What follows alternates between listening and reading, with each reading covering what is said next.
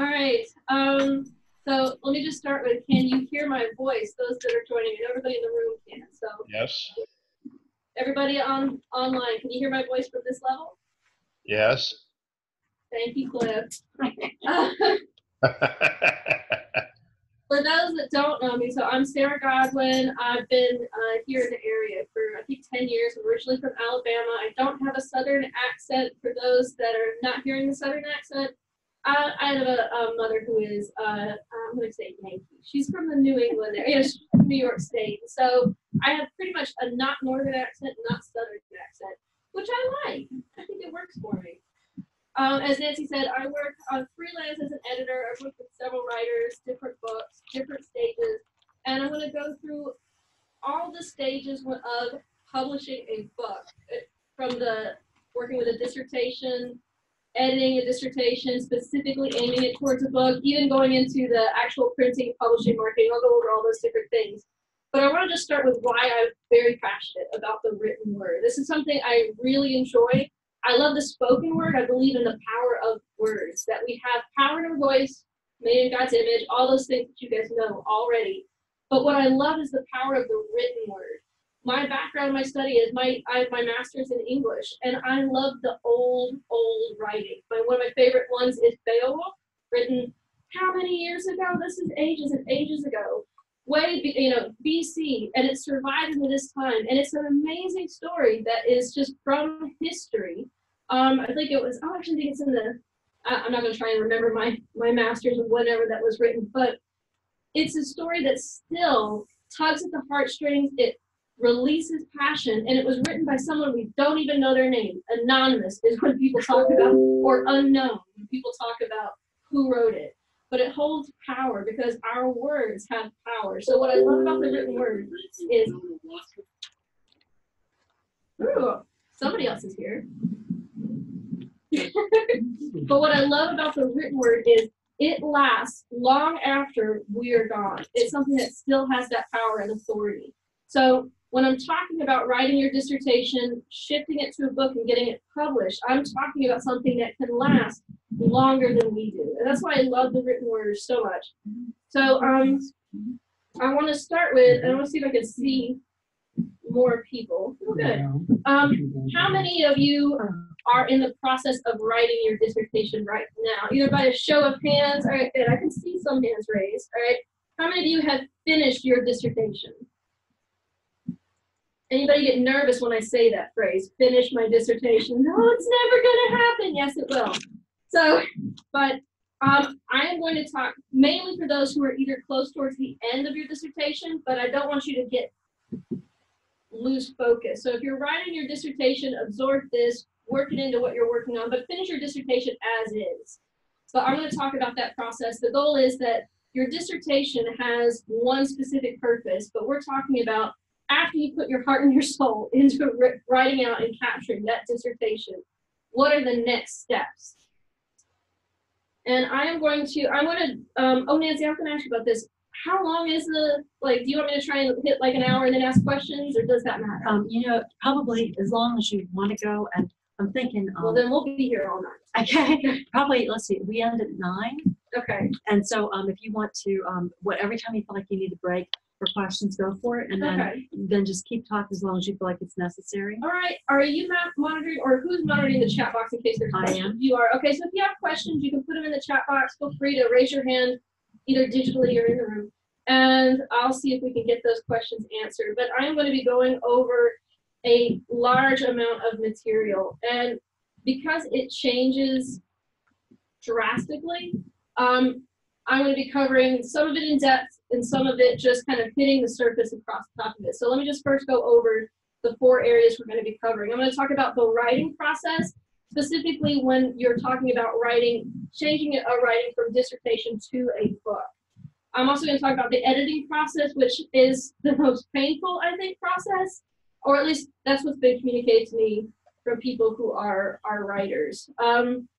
And I want to also talk and touch on publishing and printing, because that is just the physicality of a book. You want a book not to just sit in your mind or sit digitally somewhere, but you want to be able to actually get it out into the world, either physically or digitally. And then I'm going to touch briefly on marketing and promotions. Now, I've got experience in all of these pockets, some more than others, but I can point you in the right direction and speak intelligently from experience on these topics. So I'm going to start with writing. It looked like most of you are in the writing process for your dissertation. So keep focused, and I'll just encourage you. You'll finish. You'll keep working away at it, Karen. You'll get all of it done. One step at a time, all of that encouragement.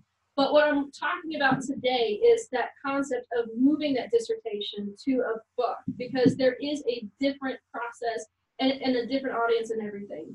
So dissertations versus books. So what is the difference between a dissertation and a book? I'm going to cover several of the differences, especially the larger concepts of what are the biggest differences. One of the main differences is an audience. So for your dissertation, who is your audience? Pretty much, is it Nancy? Who is it that actually, it's the world, because we have it everywhere. After we read it and we have to go over it and respond to it, our committee, what happens is we publish it. Oh, and that's perfect. But you said the keyword I was looking for, after it goes through a committee. Yeah. So you are writing, so it will get into and through that committee, and eventually it will get published and released into the world. But your audience, your very first audience, and the one that you have to get to and reach, is that committee. So consider this. When it comes to your dissertation, you have an academic audience, somebody who is either well-versed in it or is desiring to and needs to become well-versed so they can understand it and give you feedback. So my experience getting my master's, I remember coming in and having to go before my committee, and it was 4 professors that I knew and had worked with for years. And I mean, but it's still a very formal presentation. Even now my heart rate goes up just a little bit thinking about it. But I'm going in, and there was a presentation I gave, exchange between me and several of the professors. We had disagreements on what we believed about some of the things. But that was the whole point. Could it stand up to academic argument? That's very different from a book. The book, when you're moving from dissertation and shifting to a book, you have a public audience. And I'm going to go in more detail there, but consider those differences. Think about the authority. That's a huge difference when it comes to your dissertation or your book. In a dissertation, you need to prove your authority. You have to explain, I've done all this research. You have to present it. You have to have a very thorough and committed explanation for what you're doing, and prove that you've done enough research, that you're not misquoting things, or that you haven't overlooked a major contributor to your topic. When it comes to a book, though, your authority by and large is assumed. You are the person who is the professional in what you're writing. And so when you're producing a book, you don't have to spend so much time going, believe me, I've done research. You don't have to have that continual effort and push and say, hey, I know what I'm doing. And then documentation, there's a huge difference in documentation in a dissertation versus a book. Your documentation in your dissertation and thesis is about establishing that authority. You've done it properly, you followed the guidelines, and you really are wanting to make sure that your authority is represented, that you are not mishandling, misquoting, misspelling anything. It's very important, and it's all to have that lens, that credence of, I know what I'm talking about. Now, if you have documentation in a book, those things are recommended resources. If you read a book that has like something quoted, usually it's like, hey, if you, in your free time, if you would like, go check this out. That's the feel and the tone of any documentation in a book. It's if you're writing something that's scripture, you can say, oh, go check out this resource. So-and-so, go read something from Bill Johnson. He is an expert on this authority. Go read something from Smith Wigglesworth. He's but you're trying to help a reader get to other information, not to prove your authority, but because it would be helpful. So you're recommending something to them. It's got different reasons. And then length. How long are your dissertations so far? I've worked with some really long ones. They're from anywhere from 25,000 to 96,000, I think, depending upon what degree. Okay, good. All right. So I'm going to turn that into pages for you. So most dissertations, they're between 100 to 500 pages. So The very long ones are the 500. Most of them are in like the 200, 300 range. Books must stay around 150 pages. Anything longer than that, and an audience starts losing focus. It's something that, think about going to an airport, picking up a book. If a book is huge, most people will not pick it up. Most of them are almost the exact same length. Most of them 150, 170, 180, that type of page range. Are you talking, and I mean, I'm sure we're going to cover this, are you talking, they're doing 8.5 by 11 double spaced, 12 point. You're talking different type and different size. Yeah, exactly. So, and I don't have off the top of my head, like the regular shape and size of the publication of the book. But when you're talking about just a regular book that you would pick up off a shelf, most of them 100, and check this out, go to, especially in bookstores. I'm not talking about academic, because again, those are going to almost always be longer. But most, especially the popular books, are going to be in that range. 6 by 9, I think, is the most popular size. Yeah. And 3 by 5 is catching on, but it's not popular. Yes. So when it comes to length, we've got clarity for dissertation. And however long it takes to be clear, that's how long your dissertation is, making sure that you hit all topics. For a book, the concept, and when it comes to length, is, does it have to be this long? Can it be more brief? Can it be more focused? And you've got to, and mainly because you've got a completely different audience. So think about this. What makes a good dissertation? I'm going to go ahead and just click through these. So and you guys know this because you've already got these things. You've got a good thesis. It's clear, it's stated, it's early on in the book. You've got an academic tone, so that if there is specific jargon or language that's associated with it, you're using the Greek, you're using the Hebrew, you're using the language that is necessary to speak to your audience. You've got structure, organization, and clear lines of thought, so that you shift from one to another in almost a systematic process. And for me, that was one thing I recall in structuring out my documentation for getting my degree. I remember just having walls of pages and saying what's going to go first and what's going to go second, and moving whole arguments. No, this needs to go first, because there's this whole process of how is it to be structured in order to prove my argument the best. You've got extensive research. We were talking about that before, Karen, where you just research and research and read, and you have to document it if you use any of it. And it has to be documented properly. I'm sure Nancy's gone over all those, or will go over all those. I'm not going into MLA, Chicago style. I'm not going into any of that. But all of those are the different things that you have to do when it comes to dissertation. Then you've got your supportive documentation. Do you have graphics? Do you have maps? Do you have resources? And you want to make sure that you have every single piece that you need in there. And again, it's to establish your authority. Like, that's why it's in there. If you're referencing something in scripture and you reference a specific place, does the audience need, does the academic part need to have the map in there? Does it need to have the graphs of these different things? What makes a good dissertation? Overview of the leading experts on the topic. When it comes to a dissertation, if I'm writing something about the healing movement in America and I don't mention Smith Wigglesworth once, then I'm like, all right, so I'm missing something very important. If I talk about evangelism in America in the 1960s, 70s, and 80s, and I don't mention Billy Graham, I have missed something very important in my topic. If I'm talking about leading experts on the topic, I have to quote from them, reference them, agree with them or disagree with them, but I have to have them in my work. I have to have a thorough exploration of the topic, especially if it's a controversial one. These are the people who agree. These are the people who disagree. This is where I fall in the matrix of all of those different things. And then I have to have an original claim or perspective on the topic. Whether you're doing a case study and you've chosen several different things that are uniquely you, but you're having your approach. You're saying, this is my perspective. Now, it may have been something that's been written about before, but you're still bringing your unique style to it. You're bringing your perspective. But it has to be something that is not a carbon copy of what's gone before. And, of course, a sound conclusion. Everybody has this in your dissertation, yes? Yes. Nancy says, yes. Thank you, Nancy. Yeah, we do. But what makes a good book? This one's interesting. I'm going to start with this. An intriguing title. When it comes to your dissertation, your title is usually either an academic title or something very informative. But for a book, does it have intrigue in it? Does it pull the reader in? Does it have an interesting opening sentence or paragraph? For your thesis, it has to be academic. I am studying this, or this is very important, and this is why I'm studying it. You've got all of these different things driving your point home. Most theses and most dissertations are almost aggressive in the language.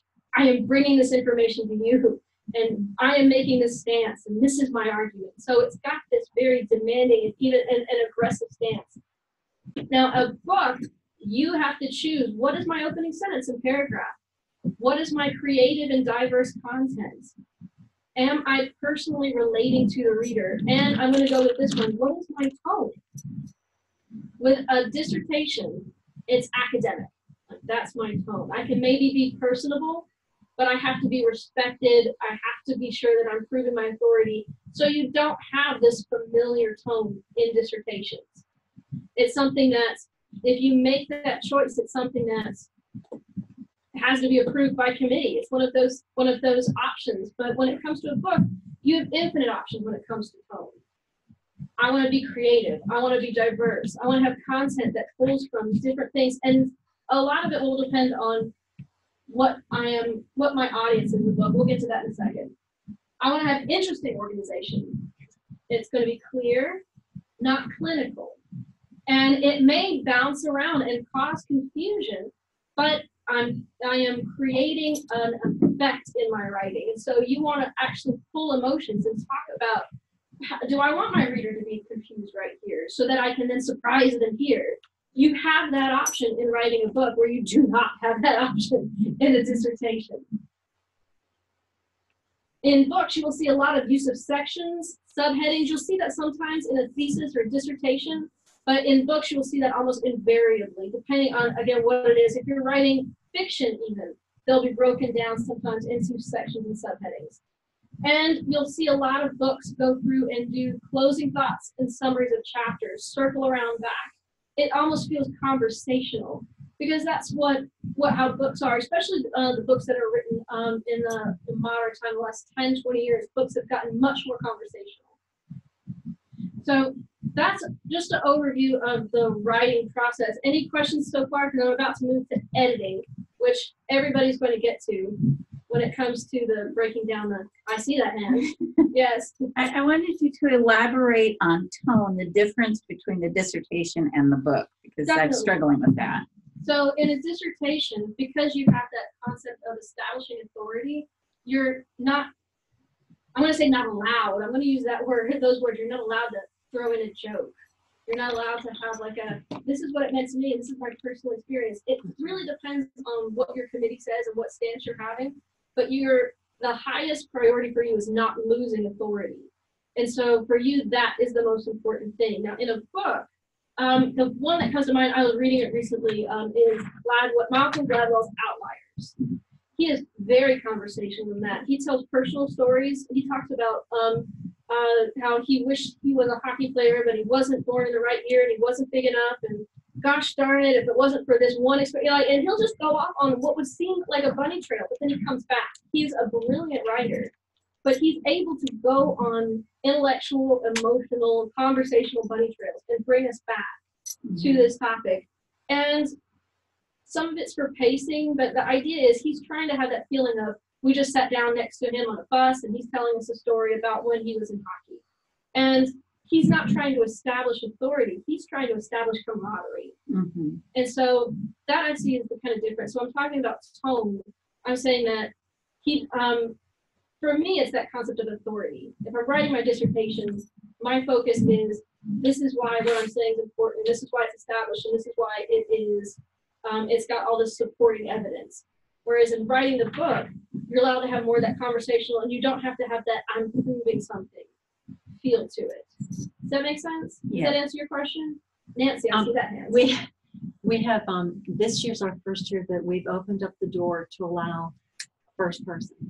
Oh, that's wonderful. In your dissertations. Yes, because wonderful. that was in, I think Cambridge and Oxford, they were doing it before United States, but the United States is starting to come in. Mm-hmm. But in that process, it is to establish authority, mm-hmm. and it's to establish revelation. So there's a fine line, but they're still not, I believe, but they can make that according to their studies and revelation if it's a supporting document. That's great because the first person is it really does have an establishing authority. Instead of saying one thinks this Right. after one does research on one's topic, like nobody talks like that. It's something that at one time that was the most authoritative way to speak and to write. But in modern times, it is accepted. It's no longer considered casual to say I found this in my research. So I like that. Well, we'll get into it with books. You'll see that there's I took a writing course, and they said there was this interesting shift in talking in present progressive as opposed to past tense. And so, like, one of the most popular books of the 2000s was The Hunger Games, and it was written in present tense, present progressive. Katniss wakes up and sees this, and she reaches out and does that. Everything's written as if it's happening right now, instead of she woke up and reached out. But that's a shift in modern writing that happened sometime around the 2000s, where it was permitted to talk in the present tense about a fictional story, not as if it was in the past tense. And it's something that's, for me, it was difficult to read for about the first half page to 5 pages. But once I got in it, I was caught up in it. It changes the whole feel of the story. So Sarah, what that is the active versus passive. Yeah. And so we have a little bit of that. I don't go into great detail on that, but that's what they say is the better writing style, the active versus passive. Yeah, and when it comes to, especially with books, because you've got so much leeway, it depends on who your audience is. Let me go ahead. I have just transitioned into editing. So when it comes to your dissertation, knowing who your audience is going to be one of the main aspects. And so when you're shifting into book. So I'll say this, your dissertation, it's going to be hundreds of pages or thousands and thousands and thousands of words more than the book. So what does that mean? That means that something that you've labored over, something that you've written, something that you've loved and done a lot of work to find is going to wind up on the cutting room floor. Because that's what happens when you've got your dissertation. Your dissertation is the full-blown experience of doing the research, of doing all of the digging, finding, and putting it down. But when you're moving from your dissertation to your book, there's this editing process where so many things hit the cutting room floor. So my first experience with this was in my master's, where I had a wonderful academic paper, and it was 25, 30 pages long, 8 by 12, so it wasn't huge, but it was one of my favorite things that I've ever written. And I was going to an English teachers conference in Philadelphia, and they would only take the paper if it was 7 pages long. So yeah, I went I was either 25 or 30, and I had to get it down to 7. And it was so painful because I had all these things, and I loved all of it. And I wanted to keep all of it in there. But there's this whole process of, okay, no, and so let's talk about that when it comes to editing. What do you cut? That's what I know. I feel like there should be like a support group, and I had to cut all this beautiful stuff. George needs a support group for that. Always tell me to cut everything. Support group for that. As for cutting off your content. Exactly. It's just, and it's necessary and needed. But what's great about it is the dissertation, all of the research and time that went into it isn't wasted, because it becomes part of, it informs everything that you write. So that's what I keep telling myself. I'm like, well, somebody's going to ask me a question, and I'll be able to talk about all this research I did that didn't wind up in my paper, or my paper will be more intelligent. But extensive research that proves your authority can be, and I would say should be, cut. Because the book, your authority is assumed. You are the expert because this is your book. This is something that you are the speaker for, and so you don't have to prove your authority. So anytime that you're like, well, I read all of these different excerpts from this book, I read the famous authority here, and I agree with so-and-so who is an established person, all of that can be cut. That includes data, graphs, history of the topic, anything that you're like, but this is the most important part of the, yes, it is. It really is. And also it does not need to be in the book. So I know, that's why I feel bad talking, especially those that are writing their dissertation right now. You're like writing and going, this is all going to be cut. No. Like I said, it all informs the overall topic. But these are the things when you're shifting that mindset from this is my academic audience to this is my public audience. It's the same thing as if you're talking to somebody who is well versed on the topic, to somebody who has no idea what the topic is about. And you're like, well, then they need all that history. They need all of that work. They need everything that I've done. Well, is it something that has to be there for them to get the main crux of what you're talking about? And that's going to be a difficult question. This is what I'm going to say, invite other people to read it. Because they, especially somebody who will be kind enough to say, nope, you don't need it. Because that's hard. You can, and this is something else that needs to be cut is the academic tone. Any jargon or elevated language, anytime that you quote Greek or Hebrew where it is not absolutely necessary, should be cut.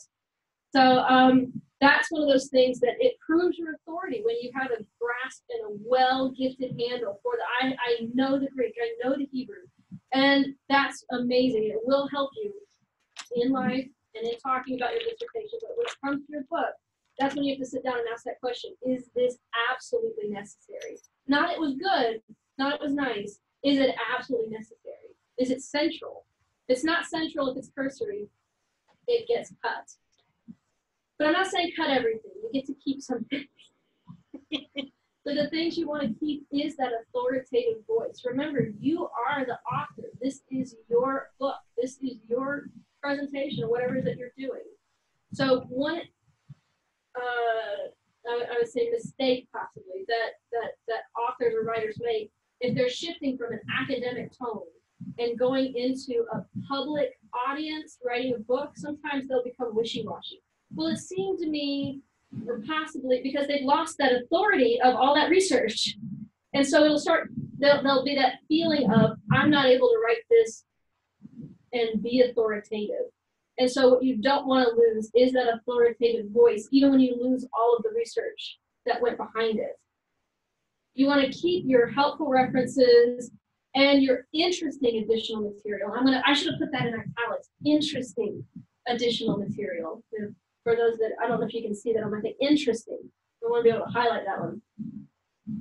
So interesting for me is the definition is if I were to tell somebody that at a party, would they go, oh, that's cool? Or would they just be like, I don't, like, why are we still talking about this? Like, is it something that the common person would find interesting? A person who doesn't know anything about the topic, would they find it interesting? And this is why it's going to help to get outside voices. So, where to start? Now, this is about the book. We're shifting from dissertation to book. Choose your audience. For your dissertation, your audience is your committee. They're the ones who are going to be reading it, arguing with you, and hopefully seeing your perspective. When you've got a book, choose your audience. You get to pick who is your audience. It's not a committee. Consider who are you writing for? What demographic needs this information the most? Now, when I'm talking about demographic, you've got several different ranges you can shoot for. What age group are you shooting for? What gender? Is that important in what you're writing? What about socioeconomic status? Is this something that's really going to resonate more with business people? Or is it going to resonate more with homemakers? Or is it going to resonate more with world travelers or people who stay at home? Like, we've got all these different options. And for those that are writing, I'm assuming everybody here, spiritual content. What about spiritual maturity? Am I writing for new believers? Because what you don't want to have is concept that is really high and elevated, but your audience is new believers. Or your audience is really, really educated people, spiritually mature, but you're writing really kind of like well, let me define what the Trinity is level. You don't want to be having this concept that you're talking down to your audience. So knowing who your audience is I would say the first step. Mm-hmm. In that process, and this goes back to your question, Karen, choose your tone.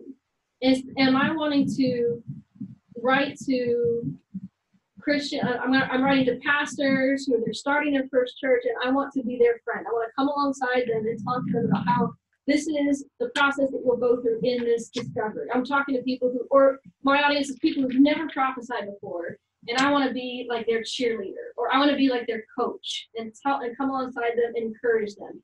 Or am I wanting to, I don't know, you've got all these different options. Those are the ones off the top of my head, but choose your tone. Choose your audience, choose your relationship to your audience. And this will help you a lot. Read books or skim through books that are aimed at your target audience, especially ones that have been published recently. So this is going to Christian bookstores or just bookstores in general. It doesn't have to be a Christian bookstore. If your audience is, we'll say, stay-at-home mothers, you're like, all right, I want to really reach out to them, explain to them what their place is in the kingdom, or what their role is in the world, or whatever it is. What are people writing to? What's their tone? How long are the books? What's their style? What are they putting in? And see what kind of ideas you can get. But this shows you what's the audience that you're reaching for. What are they actually picking up off the shelf? What is actually helping them? So this will be really helpful. So in looking at the style, especially styles over time, that's why I'm saying get books that are recently published. And you can, of course, throw all this out, go with your own tone, your own style. It's your book. You get to choose what you want to do. But this is, if you're wanting to have that strategic approach and say, what is it that is working right now? What is it that's resonating with people right now? And I want to resonate on that same frequency. So you do some exploration. It's very much, for me, it's very similar to that process of doing that research for your dissertation. But now you're not trying to establish authority. Now you're trying to see, where's my audience and what are they doing? And because, and like Nancy said, my background is in editing, so I'm just going to go back to the cutting room floor again. It's because it is. And when it comes to authors, it's the most difficult thing because the whole dissertation's the baby. And you're just like, I don't want to have like little pieces. I want to have the whole thing at all. Where are you? George is doing what? What is he doing? I'm thorough. You're thorough. Oh my gosh. Oh my gosh. You don't even want to ask. Oh, there's a story. Okay. So I'll say this again, just because for when it comes to working with writers, and because I do work in editing so much, it's difficult because my background is teaching. And so students would come to me with their wonderful papers, and they're just short, 3-page or 4-page papers. And I have just gotten so used to saying, oh no, that's not that. You don't need that whole paragraph. Just striking the whole thing out and seeing their little faces. Exactly. Well, I love that paragraph. Yeah, but it wasn't good. And it's just, or it wasn't needed. And just that. So I've carried that attitude with me. So I apologize if it sounds bad, but be brutal. No sacred cows. And so this is why it helps so much to have a reader or a good friend, somebody that will look at you and say, it's beautiful, but you don't need, or something along those lines. But, and when I say no sacred cows, that concept of looking at, and I'll say put down your book, come back to it later, read it and ask that question at every single chapter. Is this necessary or do I just love this? And it's important to know that we do. We fall in love with our works. Sorry, Karen. We've worked hard. We worked so hard. Like I said, I identify. I remember cutting up that paper that I wrote. And again, the vast majority of it on the cutting room floor. I'm sitting there with my friends who all did the exact same thing. We're sitting there and we're just like, I don't know what we just did, and we kind of all like hugged each other, we're just like, it's okay, now we can go to Philadelphia and present these papers, and it was still, what was funny to me was it was still good. I got down to the heart of it, but it was missing so much.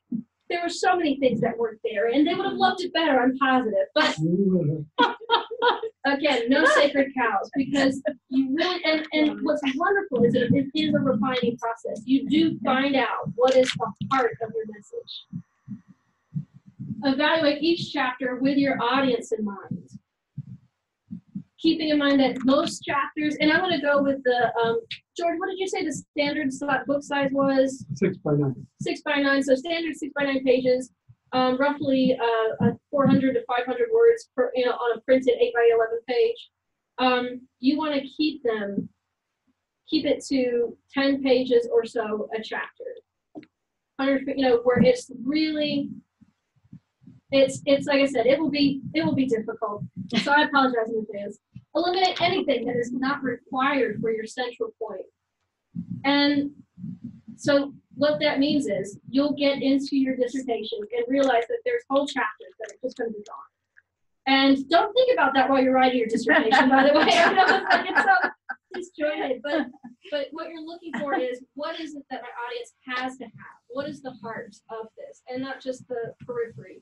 For me, it's like if I've got a story that I'm trying to tell somebody, and I know that we're sitting down to dinner and I've got hours to tell that story, this is the story I'm going to tell. It'll be my longest story. But if I'm in the elevator and they're like, hey, tell me that story, I am going to cut that down to what's classically known, the elevator pitch or the elevator story. And you really do get to the heart of what it is without the flourishes, without the fuzz, without it. But and all that stuff is fun when there's space and time. But with the book, you're in the elevator and you really are trying to capture the audience fast. Thank you, Sarah. Can they see throwing things in? There's a fight breaking out in the room between Nancy and George. Thank you, Sarah. Thank you, Sarah. Oh, but get everybody in trouble. Evaluate each quotation and resource. For me, the hardest part was removing whole resources where I had pulled out, especially for me, because a dissertation will rely so heavily on who is the most famous or most respected person. I have to quote them. I have to get them in there. I have to make sure that that person is represented. For me, that was almost the first person that should be gone out of your book, because you can't rely on their authority to prove what you're doing. They can be a good resource. Please reference so-and-so. They taught me a great deal. But this is my thoughts. And you don't have to quote them. You don't have to pull from them. Mainly so that you don't rely on them for your authority. Is it interesting beyond an academic sense? Ask that question. Is it helpful to your target audience? Keeping in mind that your target audience, although they're going to be interested in this, they don't need to be inundated with research. Again, be brutal. The editing process really is, I believe, the hardest. It depends on different personality styles. For some people, they don't want to be marketed, and we'll talk about marketing in just a second. They just don't ever want to do that. But I think for most people that the editing process is the worst. I sat down with one student who they thought that their paper was perfect. And when I started just kind of making notes in it and crossing out words here, they were a little bit stunned, and they're like, I really just thought that you would take it and go, this is the best paper I've read in my life, and just walk away. And that's just, and when it comes to shifting from the dissertation to the book, just putting on that hat of, I am going to be brutal. This is something that I do not love, and I'm going to cut it up. You have to have that mindset. Not as a writing of it, love it during the writing process, but then shift that mindset for the editing process. So questions to consider as you're moving from dissertation to book. Is the dissertation covering multiple topics? Now this will help you when it comes, especially if you've got something large and you're like, well, I'm not sure how to cut it up or how to get to the heart of it. If it is covering multiple topics, consider turning individual chapters into articles. It's the same process. Choose an audience, choose tone, decide who it is you're writing for, rewrite it based on them. But maybe that whole chapter just turns into an article. We've got Christian magazines and journals that are all across the country. And what is it that they're writing about? What is Charisma doing these days? What are they writing about? What is Elijah List doing? What's their process? You've got all of these different places you could publish in. And chapters could be articles, and that may be one way to jumpstart it. What about creating mini books on each subject? The tiny little pocket books, those are fabulously famous when it comes to Christian bookstores. People love being able to pick up a mini book and run and be like, hey, I'm catching a plane. I'm going to go over here. They'll pick up something very small. So think about that in your dissertation. Is there one point that I could pull out and doesn't need the whole rest of the dissertation around it? This is the main thing. Maybe that's a mini book for you. And this is an interesting one. Do you have multiple audiences or the possibility of multiple audiences? Now, this is just one to explore, but what if you were writing to different audiences? How would your dissertation be different if you were writing a book, changing it to a book and writing to high school students, or if you're writing to career adults? Are you writing to a person who is still in the process of maturing, either spiritually, emotionally, or mentally? Maybe they're children and you want to write it at that level. Maybe they're adults and you want to write it at this level. It might be multiple things that you are working on. And as you're working on your book, you're kind of pulling out, well, what if I wrote, and think about it. It helps even just to jog that mind and get it going into different areas. What if I were to write this as a children's book? Is it even possible? Do I have a heart for that? What if I'm writing this for business individuals? What if I'm writing this for people who are retiring? How am I going to change this differently?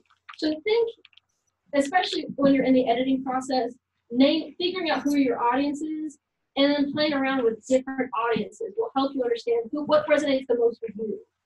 And see, because we got the Christian audience, I can say, talk about it with the Lord. You'll be surprised about what the Lord will put in your head and say, have you thought about writing to these people, this people group, this country, this way of life? And just see what the Lord does and develops. I'm about to go into the topic of publishing and printing, but are there any questions on the editing process? Yeah, there's one here. Go ahead.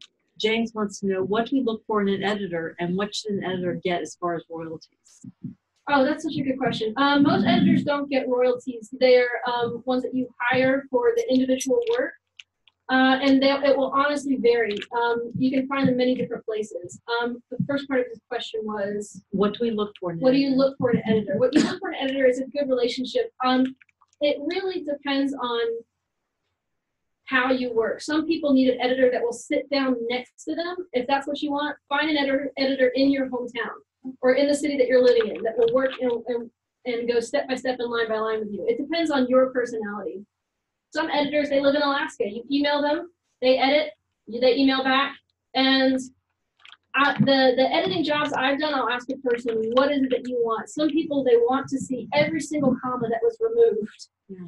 And you want to work with an editor that will work with you. So if an editor says, I've got one specific style to edit and it's not something that resonates with you, go to a different one. So there's not one answer to that, I guess. But Sarah, I don't know if you've worked this way. An hourly editor, like he's asking about the hourly, I've seen where they'll charge by the word or by, do you want grammar or do you want overall content, grammar and word? You know, and I don't know. I mean, he says there's different levels. Okay. So you've got the copy editor who will just look for surface errors, where the commas are, where the spelling is. You've got other editors that will look more for, and I forget the name, the name of it, but it's a thorough, something, a more in-depth editor. And they'll give you feedback on the organization style. Some will actually do research for you, but that definitely costs more. When it comes to editing that, I don't edit on that level because it's a person who's coming alongside and saying, I will also check every single reference that you do. You can find those though. Like if you want somebody to check and make sure that you use the NIV every time instead of sometimes the NIV, sometimes the ESV, you want to have somebody to go through at that level. So I don't know if I'm answering the question. Yeah, so I think he's looking for what is a regular hourly rate he should look for. And then I'm sure you could, I don't know if you have time for your services too, that you can share what you know. I can do that, yeah. But he's looking for what is a right hourly rate. An hourly rate, it's going to vary. The industry standards right now are right in the 30, 35, up to 50. It really depends on, I would say 35 to 50 is about average or about right. But you'll want to ask them how many pages do they typically edit or how many words do they typically edit an hour so you can get a range. And then ask them what they'll do and not do. Like ask them what they will not do is they will not do a layout for you. A page layout is different than an editor. So you're going to want to make sure you get somebody who is going to be editing the content, and then you're going to need to either find a different person who's doing the layout and doing the book cover and all those different things. But the editor specifically, you'll want one that will work with you and have that kind of back and forth relationship. George.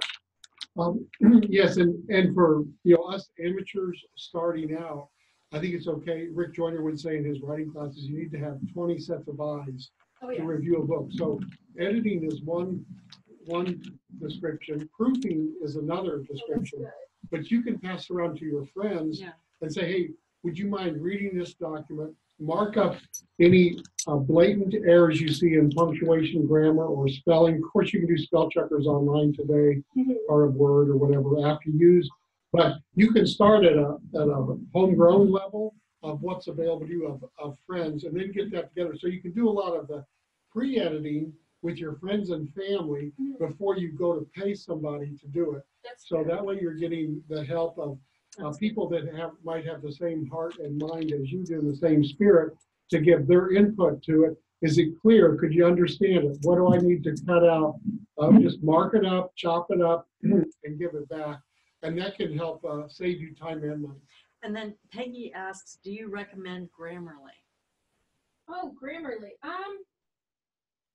Grammarly, it's kind of a hit or miss, because is that the one that you plug in the work and it pops it back out, or is that a hiring person? No, Grammarly. Grammarly is the editing software. It does actually goes through and tells you what your errors are. Yeah, so I'm going to go with what George is talking about. No matter what source you use, Grammarly is okay. I had students that, and I'm going to go back to my student days, they would plug something in. If you've got a robot that's doing it, it will help. Like everything helps, you know. But I had a book I was working on. I was the editor, but then we took it through an editing process, but then sent it out to readers as well, which were friends of the author. And the readers still found little typos because, and it's one of those things that even after it was read by a professional editor, it was read by 3 proofreaders who had backgrounds in English and were working on it. We still had people who wrote in and said, by the way, there's a missing comma here, or there's a typo there. So as many times as a book is edited, there's going to be stuff that shifts here and there. It reminds me of Picasso. It was all like, my work is not done. I'm still working on it. There's still errors. So when it comes to the work of an editor, the best thing that they can give you is this makes sense or this does not make sense. Or your tone shifted here, or it's missing something here. An editor that can give you that type of broad organizational structural help is one that you want to look for. If all they're doing is helping you with commas and punctuation and whether things are spelled right, that's more like George said on the proofing side, the copy editing side, and that may be all you're looking for. But I'm looking for, if I'm looking for an editor, one that will tell me, hey, this didn't make sense. Or I had a question in my mind here, and you want to make sure that you answer it. So you want to have one that will push back. And it's difficult because you're basically hiring somebody to fight with you. And but it's needed. They're that person, going back to the this whole concept of the editing when it comes to the, again, be brutal part. That's what that's what you see writers and editors fight if they're talking about each other. Because there had to have been fights, because the author's like, but that's my baby, that's my thing that I love. And the editor's like, but it's not needed, you know? And so there has to be a little bit, you have to have a person who you are willing to have that type of relationship with. Sarah, 2 things real quick. So one of my friends finished a book after 25 years of writing it, and even after 25 years and all the editors, and she was reading it every day. Every day, and had people reading it every day. After it was printed, they still found mistakes. And so then maybe at the end, if you have services that you wanted to offer, be free to share that. Okay. And I don't know what your time is, because I know you're a busy girl. No, I'll do that. Thank you. Any other questions on editing before I get to publishing and printing? Oh, Cliff says Amazon KDP is free. What is oh, that? Yeah, I'm going to talk about that. That's a good one. The Kindle Direct Publishing, we'll get to that one. Thank you, Cliff. Cliff, if you've used that before, I'm gonna we'll see if you can speak a little bit to that, because I used it when it was Create Space, and they've recently changed. Right. Oh, Create Space. So let's talk. So I'm going to cover some of the concepts of publishing and printing. So the publishing world changes almost daily. So instead of going into the details, I'm going to try and give you the principles, the overarching ideas. I'm going to give you, it's going to be generalizations, but I'm going to try to be helpful just to let you know the pieces of it, the basic principles. Everything changes over time, and so I want to make sure you've got those pieces, though. And a few resources that I'm pretty sure are going to be, going to have some longevity to them. So I'll give you all those different pieces. Some of you're going to want to hire a person and not think about it again. They're going to do the whole process for you, and that's fine if that's what you want to do. I worked with somebody who did that. They were like, I just hired somebody. They did the layout and the book cover, they did everything. And then I worked with another person, and they're like, I want to know every single detail. And so I want to know how to do step 1, step 2, step 3, step 4, and all of those. So I'm going to give you all the pieces. But I also don't want this to be overwhelming to you. You don't have to be the professional in all of this. But these are different things you want to make a list and say, all of these boxes have to be checked. If not by me, by somebody. And I'm going to start off by just talking about the difference between professional publishing and self-publishing. So when it comes to a professional publisher, what they bring alongside you is marketing. It's included. They will market your book for you. They're the ones who already have an audience. They already have their name or their foot indoors of the bookstores. And they already have platforms for you to speak on, for them to speak on. They have people that they are going to do email blasts out to thousands of people. So that's kind of when we're looking for publishing. I want to get a professional, I want to go with a professional publisher. They'll help. They are going to look for you to be a traveler and a promoter. They're not going to do everything, so they're going to put some onus on you. Are you willing and able to have publishing? The issue is they are looking for proven authors and speakers because it's a business. They aren't going to just take everything that comes into them and then publish it. Famously, all right. So everybody are familiar if I say Stephen King? Don't judge me. I'm using that name. I went through one of the writing courses, and the book was recommended to me. It's a wonderful book. It's called On Writing by Stephen King. If you read it, I apologize. It has swearing in it. But he's not a Christian writer. But he talked about how he sent his book, Carrie, to so many different publishing houses before it was accepted. And he personally saved every rejection letter. So being rejected by a publisher is, I would say, to be expected. Because they, again, are looking for a proven author or speaker. And so if you're throwing it into the ring, I would say, for me, just be prepared. It'll probably get thrown back multiple times. Doesn't mean that the book itself is not useful or is not helpful, or isn't going to be popular eventually. Like I said, Stephen King's one of you put his name on anything, people will buy it. But when he started off, it was not that way. When it comes to a professional publisher, one of the things you want to be careful of is actually read reviews of that publishing house. Because there are some publishing houses that will take literally anything, but they are not respected. It actually will hurt you as an author to get published by that publishing house. And so you want to just, as you're like throwing your book out there, I'm going to send to this publishing house and this publishing house. Go and read reviews about them. It's just like going to a restaurant. You don't want to go to a restaurant who's got a bunch of 1-star reviews and be like, no, this is a bad idea because I'm not going to have a great experience there. Publishing houses are the same. Some of them are respected and some are not respected. And so, especially if you're just throwing out a first book or second book, whatever it is that you're doing, you want to not have the black mark of, I threw my book into the publishing house that had a 1-star rating and publishes everything and is not known for being respected. So keep that in mind when you're looking at publishing houses. And there's a whole process that goes with that, and I'm not going to go into details with those. But because it will vary from publishing house to publishing house, but I will say if you are applying to publishing houses, you want to follow their application process to the letter because they will look at your application, they will look at what you sent, and if it doesn't fit the format that they sent to you, they already know that you're not working with them.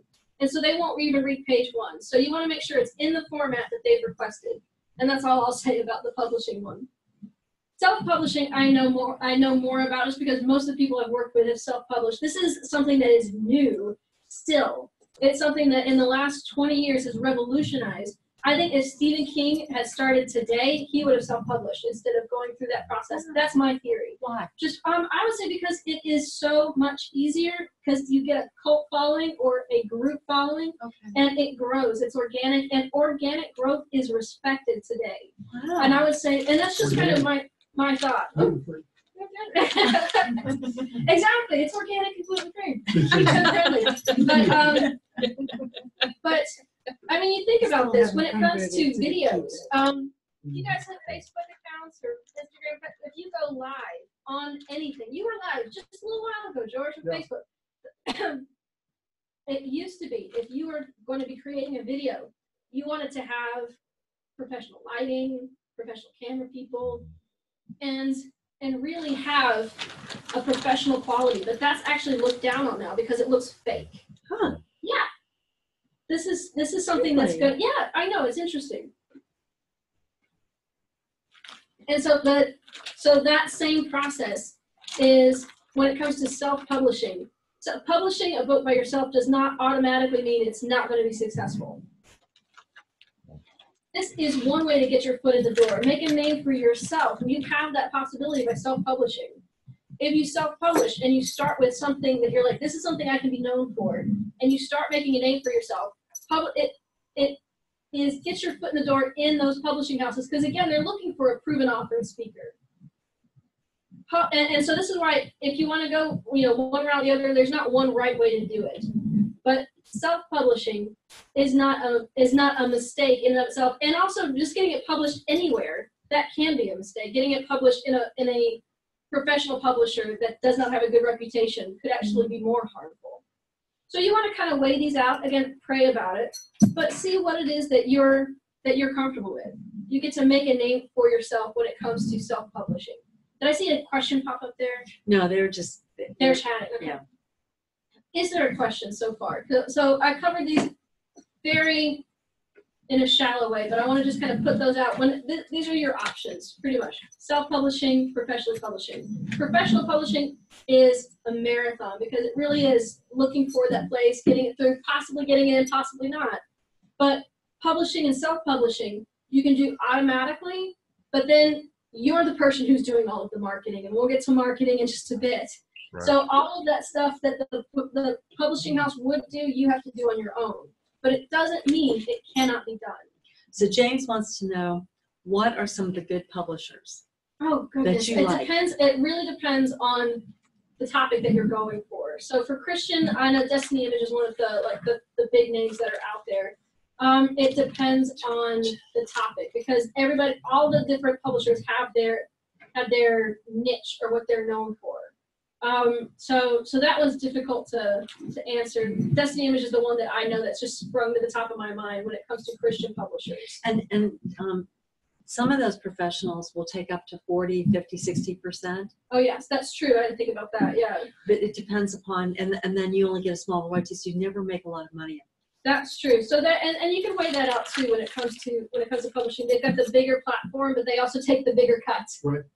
Are you familiar with Zulon Press? Several people we know have published or working with them to publish books. Zoolander? What? Zulon Not Press. Zoolander. No. Zulon Press. Is this a library for ants? No. Right, they do a lot of Christian books. Oh, they do?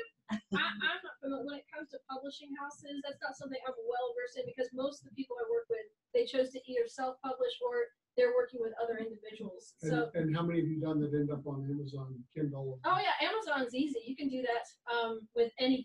So we'll get to Amazon in just a second. But Amazon, no matter what you do, get your book on Amazon. Who's Lisi use? Lisi's done several books. And poems. And poems. Did you? Who did your publishing? The poems are just on a blog. Oh, the The poems are- Amazon was the create space. Okay. And I did that. And So that's on self-published. Right. Self-published. Thanks. Yeah. So so Lisi's saying, I don't know if you can hear, but she's self-published. And so and what happens is, and Amazon's amazing, and that's why this self-publishing is such an easier market than it used to be, or publishing is. Because when you self-publish, you put it on Amazon, and suddenly it's available for people in New Zealand and in Australia and Africa. Like anybody can go and find it. It depends on, like Kindle is definitely available everywhere. Maybe not China, I don't know. But when it comes to and we'll get Cliff to answer some questions about the Kindle Direct Publishing, which they're doing now. But they, I'm getting ahead of myself because I'm all excited. I like the self-publishing because there's so much more I think you can do. A professional publisher will also read your work, and they may tell you what to put in your book and what not to put in your book. So they will take some of the creative license away depending on what they believe or not. That's why Rick started the publishing house he did, was because nobody would publish his book, or they wanted to change too much of it. Right. And so that whole concept that's today, he would have just been like, I'm putting it on Amazon. I'm going to go ahead and KDP that. So physical copies versus digital copies. So if you go with a publishing house, that whole thing is they take care of everything. You don't have to worry about it. So now I'm talking about self-publishing. Do I want to have physical copies of my book, or do I want to just have digital? Like I told you, we're going to go through details here. These are decisions that you will have to make eventually. If you decide to go with publishing house, you don't have to worry about it. This is if you're going with printing things on your own. If you have physical copies, you're going to want, and I'm going into details here, printers. Who's going to print the book? Yeah. Now this one I found just by like looking through some things online. There are companies that do this. They publish your book, they do the layout, they do everything. One of the ones that I found that had the most respected reviews was called Book Baby. Have you heard of that one? Yeah. Yeah. But they will do everything, but they are pricey. So, but they're going to do the layout. They're going to help you with the design. They're going to help you they're going to do the ISBN, the barcode. You won't have to worry about anything. So if that's in your price range, that's excellent. Most people are going to go with local printers or custom printers, especially if you're the type of person who's like, you know what, if you're a hands-on person, because I've worked with a person who's like, I want to do everything. You're going to need a place to store the books. Like these are all the different things and concepts that come out. Who's going to be doing the shipping and handling if I'm going to be holding the book? You know, most people I would say could and should go with Amazon because they do print on demand. I love it. I know. All right, Lacey. All right, go ahead. Tell us some about. Can I turn it over to Lacey and she talk a little bit about it, or do you know? Yeah. Basically, we did it through Create Space. Yeah. Which is now KDP. It's KDP, but it literally took us 2 days just to load the whole book on it, and it was available immediately on Kindle, and then they print on demand. So I can literally now pull up Amazon, go back to email user, see the book, order it 2 days, they print it. It's something. It's amazing because and Amazon started as a publishing, like they were a book company, and this is what they started off. And so this is why they've done so much when it comes to books. So it used to be called Create Space. I'll go into the differences and the things that have changed recently. And I think Cliff has something too. Oh, Cliff. let me see. I'm going to just go ahead and put some of this stuff up there. Yeah, go ahead and talk about first, and then Cliff. Then you can look through. Yeah, so when it comes to Amazon's print on demand, and we're still talking about physical copies. Oh yeah. What's great about print on demand is you don't have to store anything. What they do is they find a local printer. They've already done the negotiations with them. Somebody orders on Amazon, the order gets sent to the printer prints the book and sends it to the person. So you don't have to store anything. Now the price is higher, which means they take less, you get less money, they take more. So you can also say, hey, I want to have 50 books. I'm going to a conference or I've got a party or whatever. And you can order and the price goes down the more you order. And so you can stockpile books. But then, again, if you're wanting to sell it yourself and ship it out, you have to figure kind of all those details out. That's why I like Amazon with its print on demand. So it used to be called Create Space. It is now called Kindle Direct Publishing. It went down in, or I should say KDP launched in August last year. So it's really new. But it is, I would say, the exact same. Pretty much everybody whose works were on Create Space, they basically just shifted companies over, merged it over with Kindle. I'm going to talk about digital copies, and then I want to hear Cliff's experience with Kindle. With digital copies, your three major ones are Kindle, Nook, and iTunes. I would say, me personally, don't waste your time with iTunes. I worked with one client of mine, did all three formats. I want to do Kindle, I want to do Nook, I want to do iTunes. And they each have different layouts. And iTunes was the most complicated and had the most steps and hurdles you had to get through to get on there. And that person has not sold one book after all of that work on iTunes. It's just not known for people downloading books.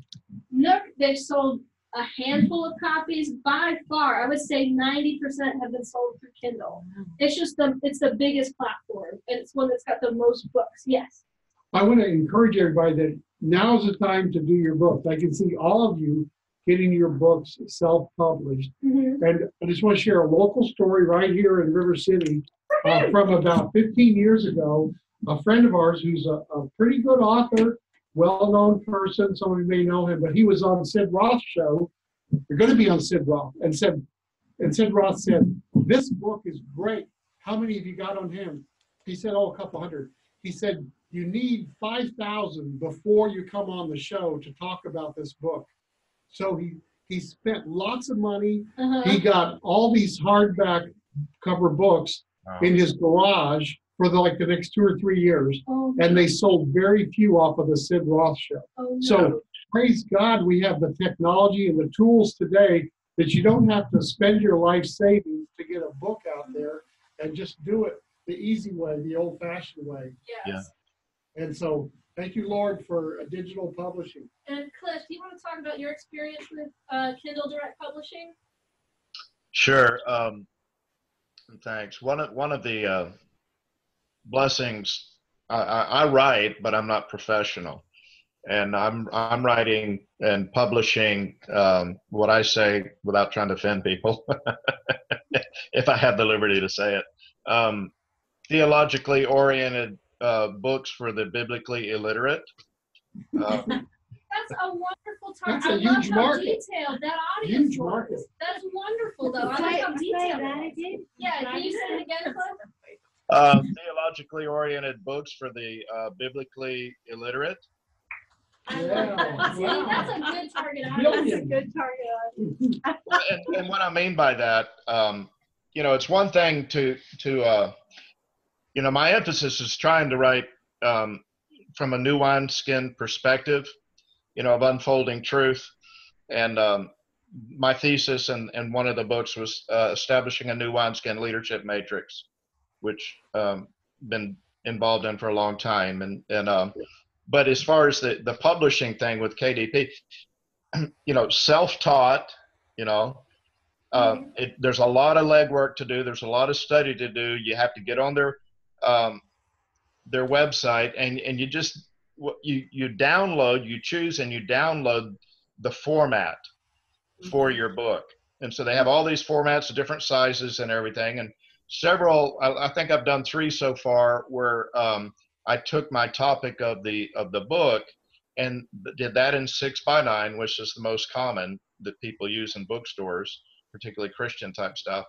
And but I also did an 8.5 by 11 study guide, because that's what I'm doing is, so that, and they have those different size formats. And so you can put those together. They have, as part of the, what would you say, the, what's available there on Amazon KDP, they have templates for your cover as well, to design the cover. And so you can do, they have photos, they have multiple covers that you choose from. They have a limited selection of being able to choose or change fonts in their example. You can choose from a number of fonts, colors that are coordinated, that go together. It follows a certain theme. So it really is wonderful from that perspective. Again, you have to put in the hours online. They do have some teaching videos that take you through the basics, but the way to do it is dive in, get your basics, and get started. When you submit an uploaded, whether it's your cover or whether it's the content, they have machines that check it. You upload it, but it's all mechanical, and it reads it, and it will send it back. Okay, you've got 15 errors, and it shows you where they are on their digital response of your book. You can turn it page by page.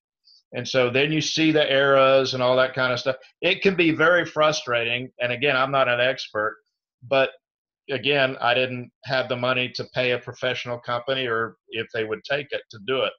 And so one of the frustrating issues for me, as you think you're about ready and you submit your whole thing, if you have one mistake that needs to be changed, and you go in there and you change it, it may shift. If it shifts a line or 2 lines, everything after that, if you're in the first chapter, everything after it, it shifts the whole book, that amount of spaces.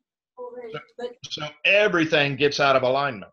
And then you have to go back through and delete the extra lines in there and readjust it, resubmit it, and go.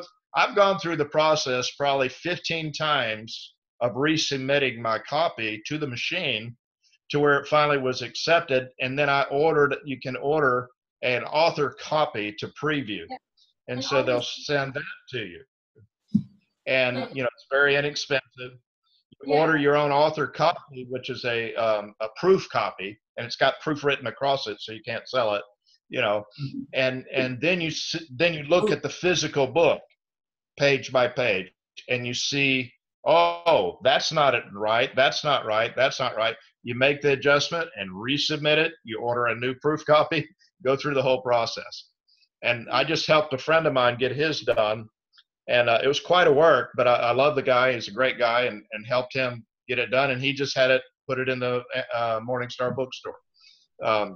So from what I can tell, most of the books at Morningstar bookstore have been published through that. That's what they look like. I recognize some of the pre-formatted covers and designs and that kind of stuff. But it's a very, very, I think, effective way. One other thing, as traveling minister, and I'm mostly overseas, but let's say you were asked to go to a conference and speak on your theme. Okay, you can have those books shipped to your conference ahead of time. You don't have a garage full of books, because like she was saying, in the past you had to order a minimum amount of copies, 5,000 books, or something, like sitting in your garage until you could sell enough to recoup your money. You can order the exact amount. You can have them shipped to the address at the church or the conference you're going to, and have them there before you get there. So you don't have to even transport you. So there's a lot of benefits to it. Again, you can do it as you upload it. You can do a print version and you can do an ebook version. It's all on there. Okay. And so you have multiple things. And then they also have agreements with many other resellers around the world. And so they have a price percentage, however you say, outline on it for the different companies, and so you can choose Barnes and Noble, Kindle, all these things right on the Amazon. Okay. And then they'll transfer the currency. You can set the currency differences. They do that. And so like I said, I just got my first digital download from Japan. Didn't make much money on it, but that's not what it's about. It's about getting the truth. For us, as far as ministers, we're getting truth that God has put in our lives, that we've paid a price to apply and get hold of, and share it with the body of Christ among the nations. Now, what may happen as a missionary, God, that person that ordered it in Japan may be the person that opens the door, if God wants them to, for me to go there and minister on that topic of how to establish new wineskin leadership churches in that nation. So, if it's and I know the people on this feed, whatever, with CMM, it's all about building the body of Christ and ministering the gospel to people among the nations in whatever genre you're called to and theme. But it's a tremendous tool. You just have to labor through it. And then, I did have somebody pay to have my first book edited, somebody that believed in who I was and the content that I had. That was a tremendous blessing. But I have gone the route of sharing my my copy that I had printed out myself with friends and say, hey, would you read through this? Take a pen, mark anything you see that I missed, any input, that kind of stuff. And so it's incredible what's available, but that's all I'll be quiet after from this point. Thank you for sharing all that, because it really is. It's amazing how much is done for you. Because for me, that was such a huge relief, especially with Amazon and Kindle, because the Kindle formatting, like Cliff said, they've got their format, but there's videos on how to do it. Like I've done, it's so helpful. I've done it. I know friends who've done it, and like Cliff said, you don't have to be a professional. You just know how to use a Word document, which if you type in a computer, you know how to do it. So it's little details but it's built-in user-friendly, like Cliff said. They'll send it back to you. Definitely always get that author's proof copy, because, and this is something that we, that I've done before with a person that I was working with. Got the proof copy, started flipping through, and realized that the font changed size from 12-point font to 11-point font for one of the chapters, and one of the chapters only. And you don't see that when it's on the screen.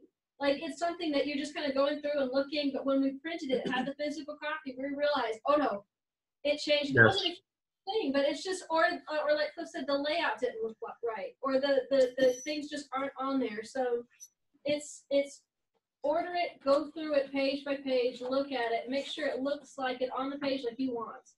And then because Amazon is using whoever the local printer is, whoever the closest person is to where it's being delivered to, that's how they do it. It will be slightly different from one place to another. Mm-hmm. So you make sure that if you order spot copies, that you're like, all right, doesn't have any errors in it. And like Cliff said as well, if you're going to speak somewhere, you can order it, have it shipped there. They actually print it locally, wherever it is that you're going, and ship it locally. So it depends on what country you're going into, but some countries you can order it and have it printed in that country. And so you're not having to order books here and ship them. It's amazing. Mm-hmm. Yeah. So, Sarah, yeah, I did want to say that I just finished a KDP. Yes. For Kindle. I just did the Kindle mm-hmm. for someone, and I've got to add the pictures to it. But what I did was I stripped it from the I made it into a plain text first. Yeah. And then I put it into the free flow template. I chose the free flow. Nice. Free flow template. Then anytime I make a change, I don't have to keep going back and doing whatever. It just kept adding to. Mm-hmm. I can't control the layout, but you know what? I figured every device is different, and so it's going to free flow anyway. Yeah. So I let it be a total free flow. Mm-hmm. What you're talking about is having words, just making sure your words are in the right section mm-hmm. with the right titles. And then I stripped it from the code, because Microsoft Word will also add code to it. And so I always put it in plain text first, mm-hmm. and then I went ahead and put it in that. And they do that because, like you said, every device is different. And the way that Kindle works is it makes it to where if somebody zooms in on something, right. all of the words, like it changes the page size. Mm-hmm. If you guys have ever read something in Kindle, all of a sudden it'll say 200 pages as opposed to 50 pages, and it'll change that. So that's what the formatting does.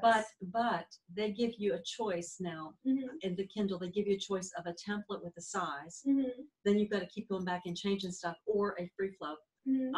I chose the free flow first off because I understood that, that yeah, they're going to stretch, and free flow is better. I didn't realize those were the differences because people. It's and people are used to that. They'll pinch zoom on anything, and just be like, I want to make the writing big enough for me to see. Or you have iPad, laptop, and phones. Yeah, and that's if you're going with digital. Right. So if you're trying to go to now, KDP is different because it's the direct publishing. So that's the direct, right? Yeah, so it's different. It's the Kindle. Yeah, Kindle is just for the digital. Right. If you're doing direct publishing, that means that you're wanting a physical copy. Physical, right. Yeah. So but yeah, so you've got options. Yeah. You've got so many options. Am I overwhelming you with options? I knew I would. All right, so I want to go to the nitty-gritty details here of copywriting, ISBN codes, and barcodes. Oh my! This is if you're wanting to do every single thing. Now, Kindle and Amazon, let me ask Cliff, this is just a quick question. Did they supply the barcodes and ISBNs for you? They will, or you can purchase your own. All right, good. It was as I was reading through kind of like the new processes, the recommendations I kept seeing was get your own barcodes so that you own them and they're not just the barcodes that are included. You can get them cheaper, and so I'm going to just go over that. First one is copywriting necessary. Yes. Look, George is all like, I know the answer to that one. Yes, it is. You go, copywriting is easy. It's $35 a book. You go to ecocopyright.gov. And this is if somebody decides to take your book or idea and start presenting it as your own, this is how you protect it. It's something that's, especially in this modern age where people will use other people's words or that type of thing. If you want to protect it, especially if it's going to be something that you are wanting to make a name around or make a ministry around or make some kind of, this is which is what you're building on, you want to copyright it. It's easy. I've done copywriting before, and it literally takes 5 minutes. It's not that big of a deal. But when I've been working with writers, that's one of the first questions they'll ask, because it seems like it's an unknown. You know, how many hurdles do I have to jump through in order to get it copyrighted? It's just one. You literally just submit it and then pay the money. ISBNs, which stands for International Standard Book Number, in case you ever wanted to know. Is it necessary? If you're trying to sell your book online or in a bookstore, it is. If you're just trying to buy, if you're trying to make a book and print it and keep it at your house or hand it out to friends, you don't have to have one. But I had a friend of mine who, they brought me like 10 or 20 of their favorite Christian books that were little small booklet sizes. All of them had barcodes but one. One of them, they said, oh, I just picked it up the person at a table at a fair, at a book fair, and I just kind of picked one up. They were for sale, but did not have a barcode on it. But it's so rare. I would say get the barcodes, get the ISBNs. You do have to have one for each style of book. So it's a barcode, it's an ISBN for your physical book, for your Kindle, and if you go with a Kindle and a Nook and an iTunes book, they're different for each one. That's why I'm saying just go with Kindle. Deidre's asking, is this copyright only for USA or is it international? Oh, that is such a good question. It's something that's such a good question. I don't know if I know that off the top of my head, because I've only worked with American authors. I should know this. It is. It should be international, right? Yeah, at least he's saying it is. Yeah, it is international. So it's something that establishes it based off of the, it's a government website, and so it's established by the American government, but that's respected, I believe, internationally. It's something that if somebody takes your book and starts working in a different country and using it, you can, I don't know how you pursue that type of thing, but it sets parameters around your work and saying, this is when I published it, and I've got the right, I've copyrighted it. So for the ISBNs, you have to buy them in bundles.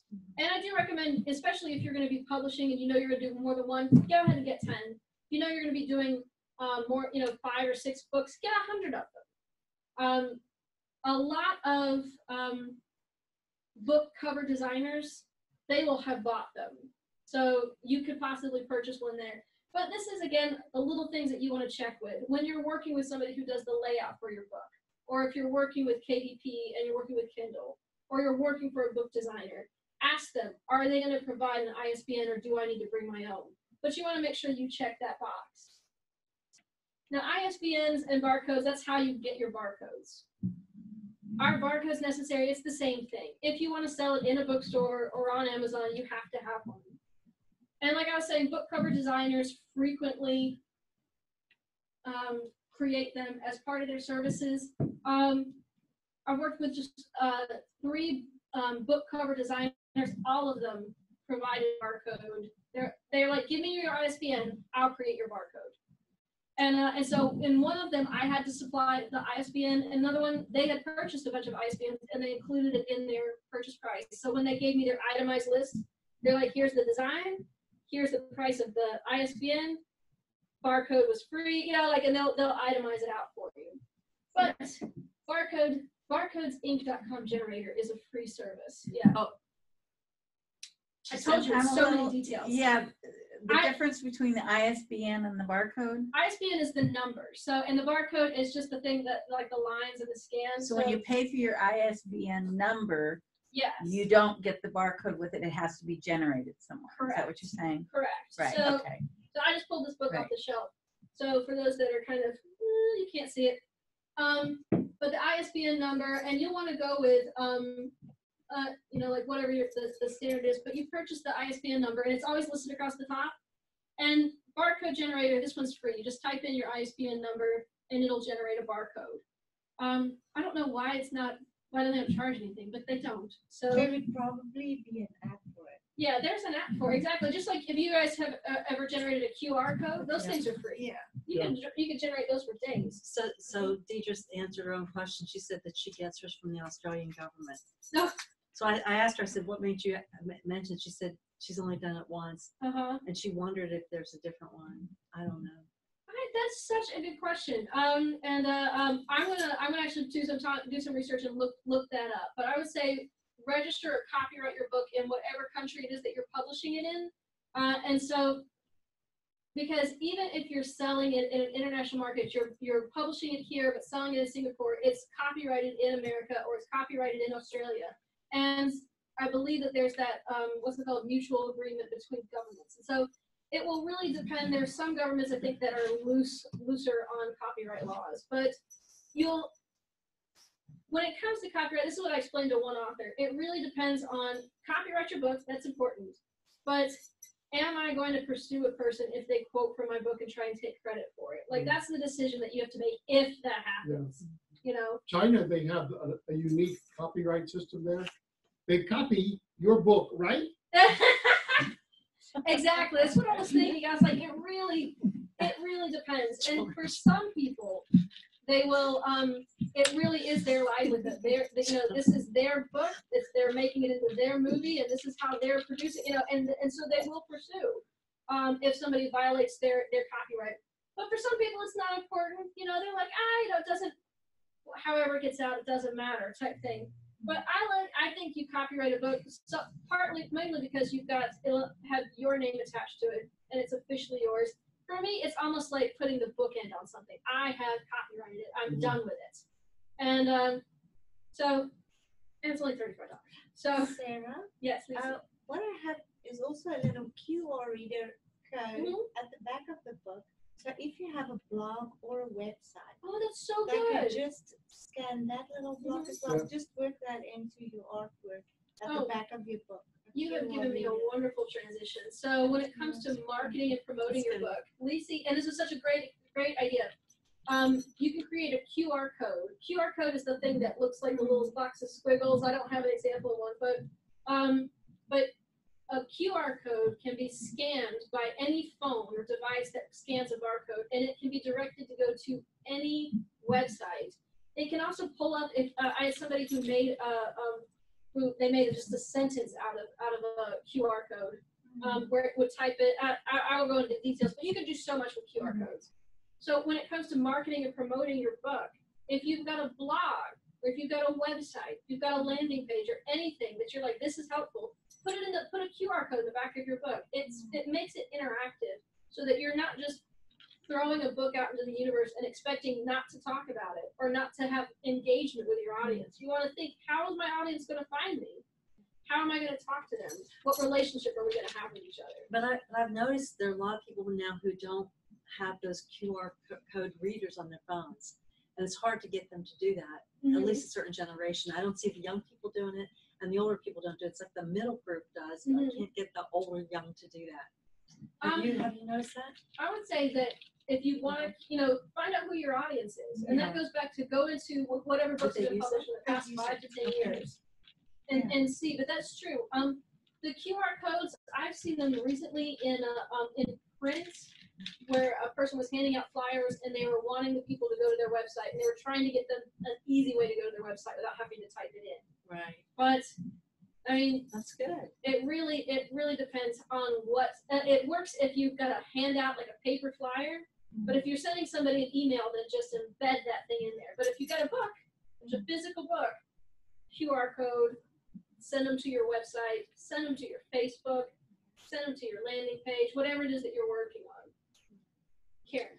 I just want to go back to copyright for a second. I've been thinking about copywriting my dissertation. Is that an okay thing to do? Yeah, definitely. Especially because you can copyright anything. And so if it's something that you want to do, copyright your dissertation. There's no reason. Oh yeah, we do that. Yeah, there's no reason not to. Yeah. It's for me, like I said, I like doing it because it's all like I finished this, and I want to say, I want to have my name attached to it and have it on official record that this was something that I did.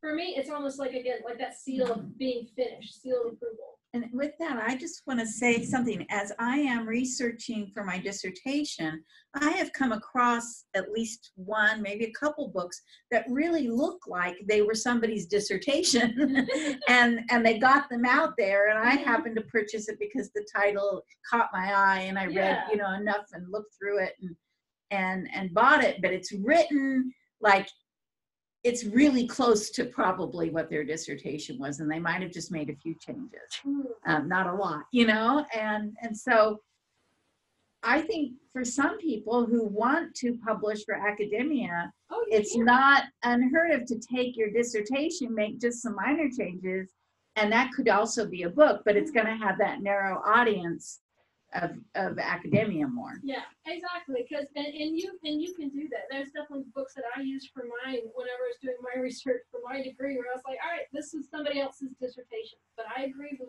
what their statement was, where they had an approach that was coming alongside mine, and I wanted to use yours. And so it goes to who do you want your audience to be? So I would say if you want to publish your dissertation, do so, and then if you want to try and say, I want to keep pursuing this topic and see if I can find a different audience, this would be the path to do that. And that's why go ahead and get a bunch of ISBNs, because you're going to have books for days on those. But goodness. But there's not one way to do it. I'm giving you so many options and so many details. And like I said, I knew it was going to be overwhelming with details. But the idea is you figure out what works best for you, what audience it is you want to have, and the kind of impact you want. Like if you're wanting to impact the academic audience, that's the way to do it. I want to go on any other questions when it comes to the printing and publishing. This is I would say I get asked these questions every time I work with somebody that's writing, because there's just so much unknown about it. And so I like having these details out there. I wanted to show you it's not as difficult as it seems. There really is a lot of ready-made stuff out there. And then I want to just briefly touch on marketing and promotions. Marketing and promotions is all about what is most comfortable to you. If you are the person who likes to write a whole lot and type up a bunch of things, then you're going to want to get on Facebook or blog and have that kind of thing put out there. If you're the type of person who likes to take really interesting pictures and exploring pictures and beautiful things, then your target audience is going to be on Instagram. What is it that your audience is doing? That's going to tell you how best to market. How many of you guys know that Facebook is kind of phasing out? Like the younger audience is not even on Facebook. I was so amazed at that. I was like, I know. When I know they're on Instagram. When I was in college, the big thing was you could not get a Facebook unless you were in college. And so it had this whole like, ooh, I've got a Facebook. It had this prestige with it. And it was the cool crowd. That's what I tell my nephew. My nephew who's 13 and does not have a Facebook. But I know.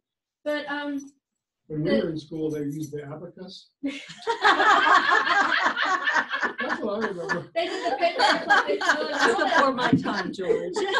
They do the little things that they They do. were colored, too. I know you're not that. That's before my time, George. But I couldn't believe that when I was talking to these students in college, and they're like, we don't have a Facebook, and so they're all on Instagram. And so if your audience is the younger generation, creating a Facebook page for your book is not going to be helpful. But having an Instagram account and talking about it through that method and through that platform would be helpful. Now, I've done a little bit with Instagram, but that is not my forte. That's not going to be something that I drift into.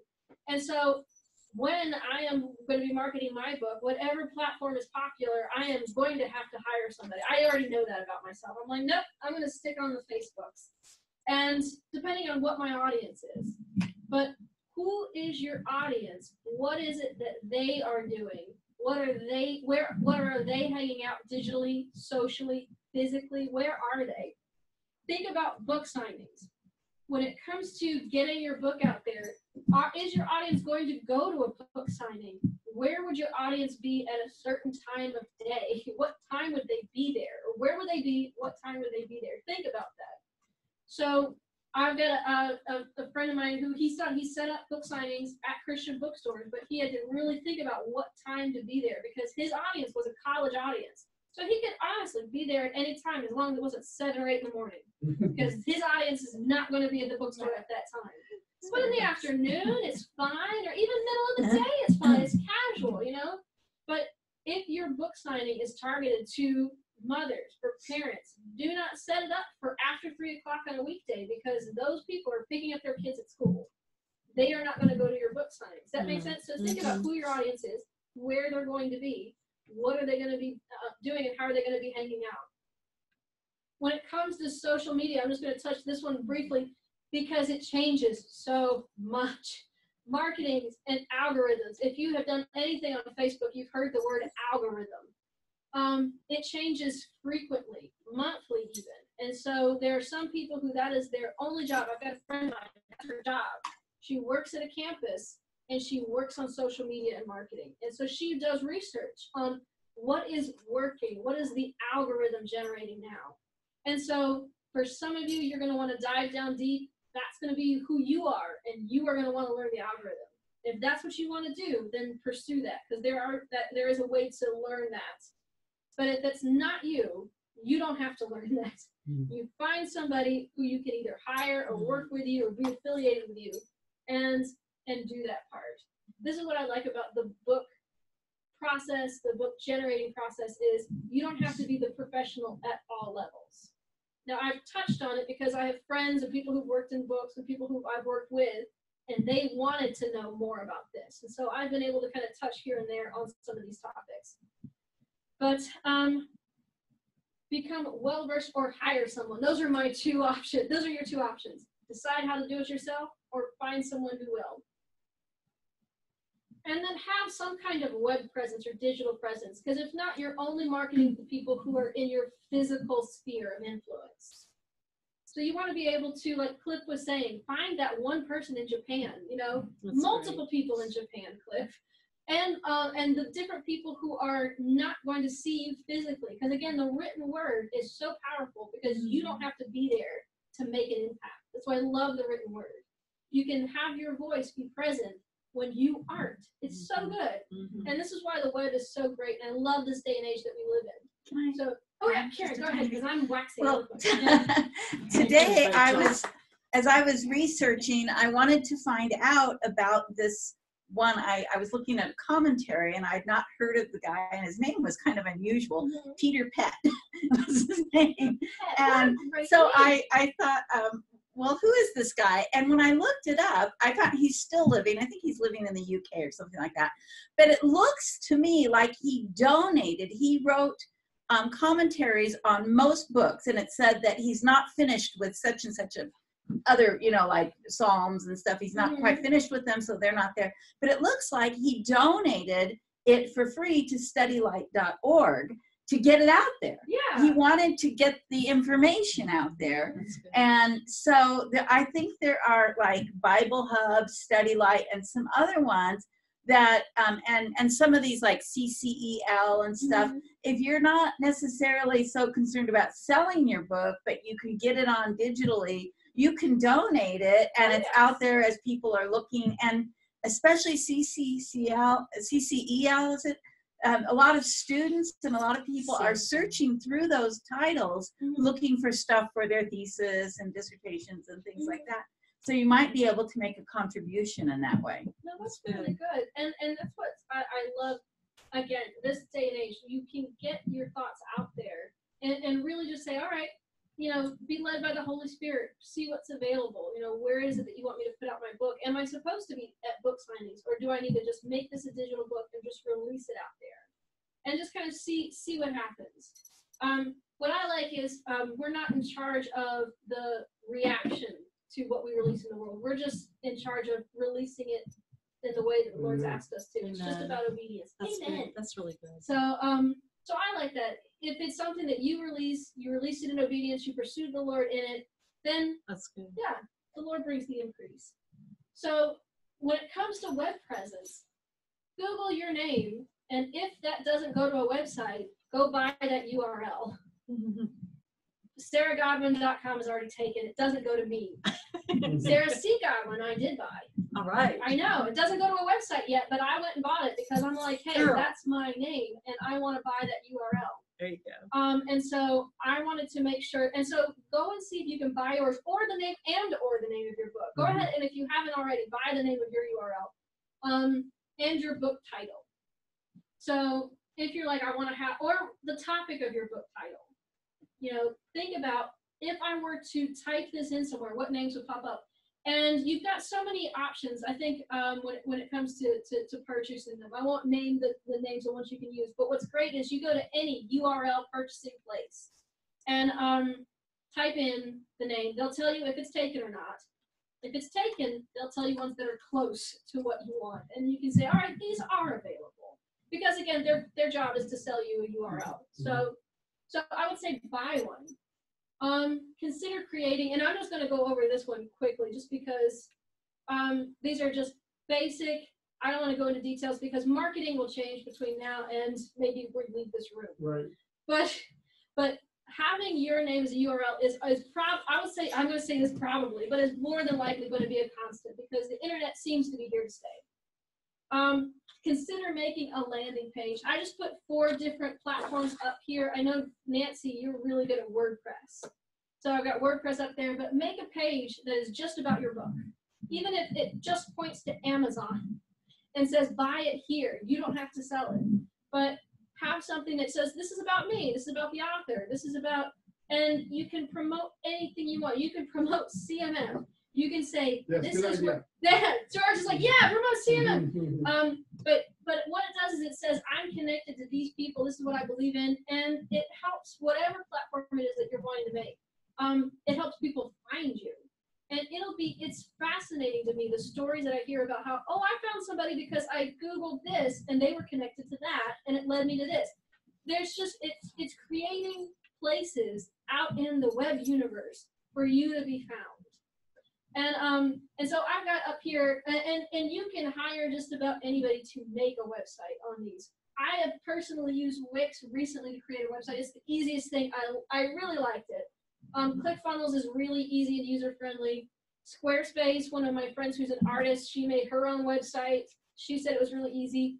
WordPress is really sophisticated. It's like the upper level. It's hard. Joomla too is getting hard. There is another one, a free one. I'm gonna find a free one for you here. I've got somebody who I'm asking what they did, but free is good. My question for you is, do the next generation, do they even get in web pages? You want to make sure whatever it is you use, you want to make sure it's mobile friendly, that it's mobile optimized. Because every single person, if they don't have it on their computer, they need to be able to get it on their phone. Do they use computers? So that's my question. Yeah, not a whole lot, and that's why you want to make sure that whichever one you use has a mobile optimization option. Yeah. And again, it depends on if your audience is the next generation. That's a great question to ask, you know. But if your audience is your peers, what is it that you use? That's what they're going to be using. Does that make sense? Yeah. They aren't reading books on their phones, are they? Who is? The young people today, no, they've got audio books on their. They've got audiobooks, but they're not actually reading books on their phones. Yeah, and audiobooks is another thing you can hire somebody for. It's something that's not like there's all kinds of different people who that's their profession. George, was that a question I saw? A comment. Years ago, mainly for business purposes, but this could apply to this class here also, is you can create articles from your thesis and put them in article forums and then pay somebody in India or the Philippines. Like I have a girl in the Philippines that works for me for $3 an hour, and she'll do whatever I give her. She's really IT knowledgeable. And then what's important is in your articles on blogs, you can hire overseas workers to research your category that you want your audience to be in, to read that audience focused blog or forum service. And the key is to have your signature line uniform. So you could put George Parrott, www.cmm.world, make that the same at the SIG page, what they call the SIG line of each of your articles, and it'll drive traffic to your website. And so I've done that many times and ended up #1 in Google, like for 100 spaces and things like that. And you help Nice. people market real estate by creating these targeted things that will get you #1 Google ranking. So you can Mhm. also Google how to get #1 Google ranking and looking for tips of how to expand your audience. Yeah, all of that, like when it comes to really diving in, figure out which step it is that you're at, and then become as much of an expert as you have to be on that level. And what's great is you don't have to hire the professionals. You really can just Google how to and see, and at least in a cursory level. That's how I fix stuff around my house. Yeah. You know, how do I fix this noise that's going on in my bathroom? Or, you know, what is it? How do I fix the stove this way? And if it's something that is on a basic level and introductory level, which a lot of this is because it's on the surface, you can learn how to do it. Squarespace was the one that for a nominal fee, very small, but it's really user friendly and it looks very professional, like you had somebody very well, you know. Oh, yeah. I did one in Wix, and they've got a free. They do have a free level, but as soon as you start putting any kind of blog or any type of membership thing or whatever, then it does increase. Like you have to pay for something, but it's not a whole lot. Wix and Squarespace, I went back and forth on those two, which ones to use, you know, because they were very similar. Very good stuff. But that's when, if you're at that stage where you're like, I have a book, I want to promote it, I want to make a website, check out one of these things and see what you want to create.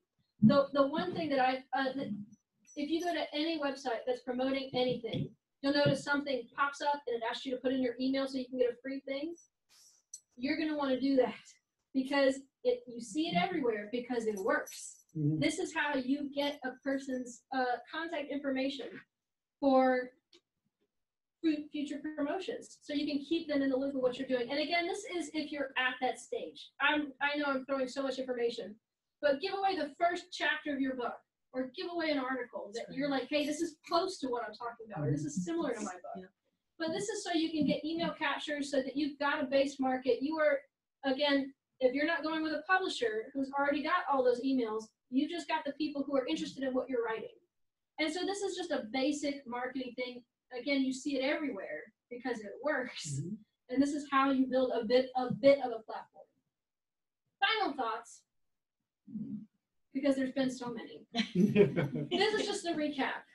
Know your audience. Whether you're publishing your dissertation because you want to reach the academic audience and you want to be that person who helps reach people at that level, or you're like, I need to reach people who are in the marketplace. I want to reach people who are in the business mountain. I want to reach people who are traveling international.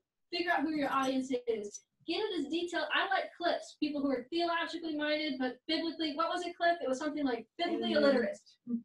That says that they've got a heart for theology. They want to know more about God, but they don't have like that depth of the Bible. And that is such a close. I love the definition of that audience. So figure it out. I want to work with people who are they're just starting their ministry, and I want them to be encouraged in this way, and I want them to have this. I want to help them to get to the next step. So know who your audience is. Do what you can or what you want to, and hire people or find friends for what you cannot. Again, don't feel like you have to do everything because there are so many steps from the writing, the editing, the printing and publishing and marketing. There are so many steps. And for some of you, you're going to gravitate towards one or two of those steps and just really hate the rest of them. And the goal is that you don't have to do everything. The whole thing about we're the body of Christ. We all need each other. It fits in all of these different principles. And like George was saying, there's so many places you can go to hire people who have that level of professionalism but aren't charging hundreds or thousands of dollars per. Promote yourself in a way that is most you. If you like to talk live on video or you don't mind it, then do live videos. If you can't stand at all being live on video, then do blogs. You know, if you like talking with people in person, do book signings. If that is not your cup of tea at all, then pre-record. You know, like you've got all these different options for you. But do something that is most comfortable to you and makes sense to you. And the last thing is make step-by-step goals. Because there's so many things that have to be done. And I don't want you to feel, leave here being like overwhelmed because there's just so many things. You want to say, am I in the writing process? Am I in the editing process? Am I in the publishing process, or am I in the promotions process? Those are the basic 4 steps that we've gone over. So whatever step it is, make sure that you're not trying to buy barcodes while you're still trying to write your thesis. Does that make sense? Or your dissertation? Buy that URL tonight, by the way. That one is one you do want to do. But other than that, don't worry about anything else. Make sure that you take it step by step. Get those goals that are achievable, and finish the dissertation. Shift it towards that book. Figure out what platform it is and what reach it is that you want to have, so that your words that you write down can have that effect and can have that lasting effect. And I'll just close with that thought. We're the ones we sow the seeds, but it's the Lord that brings the increase. That's the verse that came to mind as I was just kind of thinking over this. All we're doing is we're doing that due diligence of we're doing the tilling, we're doing the planting. But once we sow that seed out there, the seeds of our words out there, it's the Lord that decides what is it that's going to grow. He's the one that decides if it's in season. He's the one that decides that how that's going to break in the ground, what influence it's going to have. So I don't want you guys to feel pressure about that one specifically. All of that's up to the Lord. But what we're doing right now in this season is we are being that diligent servant, that steward of the word, and saying, I'm going to till, I'm going to plant, I want this word to go down deep, listening to the Lord for the seasons. Are there any questions on all of this? That was so much stuff. It was awesome. It was very good. Great job. It was Thank you. And I hit right at 2 hours, Nancy. It's perfect. It's perfect. Questions, because that was so much information. So I want to make sure that. Oh, thank you They're all guys for saying saying thank you. You guys are so sweet. Any detailed questions I can answer later, but if you've got any broad questions, let me know. I think I've hit most of these topics. I think some of our internationals are going to need to listen to it a couple times, and I get that because it was a lot of stuff. But it was really good. It was really good. So, anybody have any questions before we I'm gonna end the recording? I guess we're good. I'm gonna go ahead and